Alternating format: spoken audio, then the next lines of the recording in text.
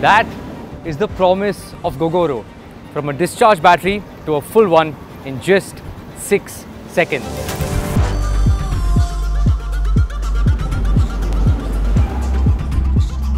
If you're confused, let me set some context first. Gogoro is a Taiwanese electric mobility company and one that is at the forefront of battery swapping technology. In Taiwan, there are more Go stations than fuel pumps, and Gogoro has a 90% share in Taiwan's e-scooter market. In India, the story is not quite the same yet. There are only 6 Go stations and they're only in Delhi NCR. But the company plans to have between 150 to 200 Go stations by the end of 2024. By that time, they also plan to have 20,000 e-scooters plying on these roads. If you're wondering why you haven't heard too much hype around the brand, it's because they're only here for a pilot project for now, as you can see here, and that pilot project only involves B2B customers. Makes sense, right? While you and I might have a couple of hours to spare while our electric vehicle charges up, a person delivering on Swiggy, Zomato or Zip doesn't really have that luxury of time. For them, the reason to switch to Gogoro isn't the emission-free motoring. Yes, there may be some tree huggers out there, but for them, it really is the promise of being able to swap in a discharged battery with a fully charged one faster than it takes to refuel a scooter. 6 seconds. But of course, that's the promise. The reality is a little bit different because it takes about 6 seconds to unlock the scooter. Then you open the boot. Then you have to take out the 10 kg set of batteries, which takes about 30 seconds. And then the system recognizes those batteries. Then it gives you 2 fresh batteries.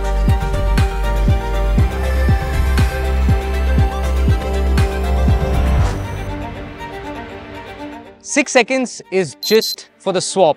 In total, it takes less than a minute, which is still super duper quick.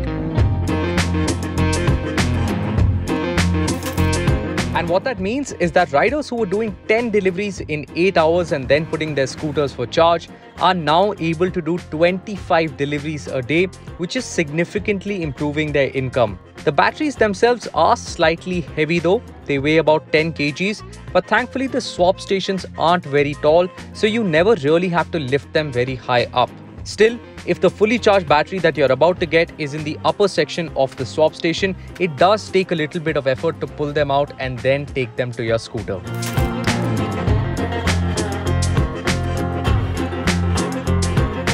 Now there are some other specifics as well. Number one is range. Now each scooter can do between 90 to 105 kilometers with a fully charged pair of batteries. Gogoro says that most users, they come in and swap their batteries when they're about 30% of charge left, which makes sense. Now the second thing is payments. Right now, this being a pilot project, Gogoro is not charging any money for the battery swaps. So the riders, they ride in, they take out their old discharged batteries, they put them into the center, and then they take fresh new batteries and they ride out. No payments there. The third thing is cost. Now this, again, being a pilot project, we don't have a figure on the cost yet. Currently, riders are paying rupees 35 per day for the scooter and for the batteries, and they can do unlimited swaps in that. Of course, that won't be the cost later because right now, Gogoro is getting more out of this pilot test project than the riders are getting out of it, even though it may seem vice versa. This is vital testing data. In the future, Gogoro says the cost of these swaps and the scooters will be in total 10 to 15% lesser than an equivalent ICE scooter. Again, we don't have an exact figure on that yet. Now, in the future, the payments will be done on a post-paid basis similar to a data usage plan, which means that you won't be paying per swap of each battery, but you will be paying based on the energy consumed. So let's say you use 50% of battery energy across 5 swaps. So you do 10%, 10%, 10%, 10%. And you also do maybe like a 50% on a single battery and you swap it in for a new battery. You'll be paying about the same amount of money. So it'll be energy consumed versus per swap. The batteries are also random in a sense.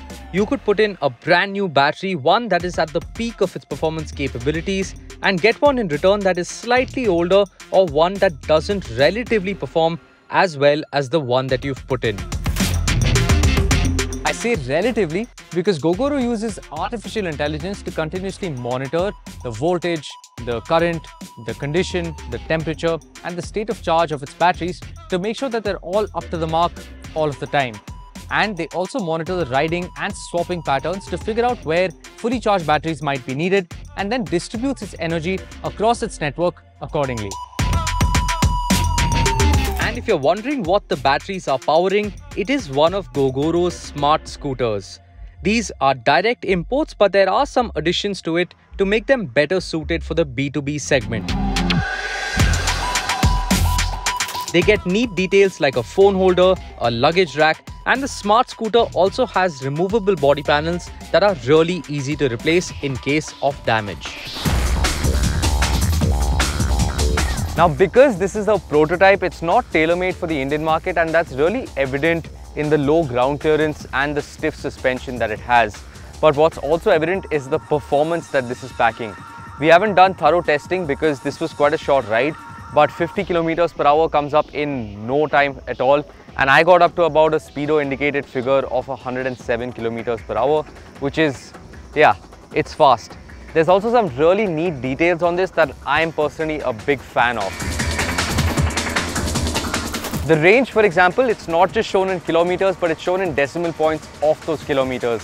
So for example, it would say 51.3, 51.2, 51.1, and I think that's a really nice touch on it. I also like the seat. It's nice, big, wide and supportive. I think taller riders should also find it comfortable. You don't touch your knees to the front at all.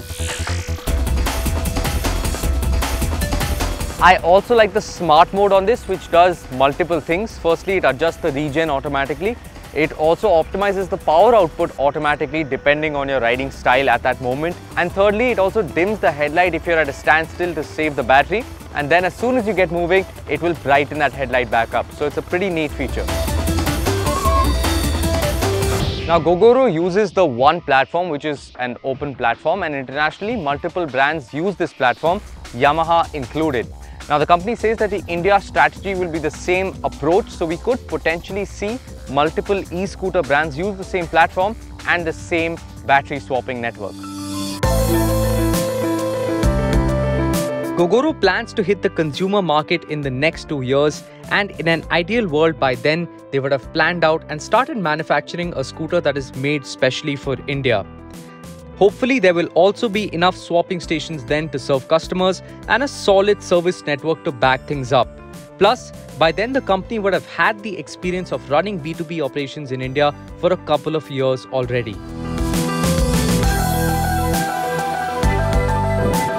But today, there are still a lot of questions. Cost would be my first big question mark.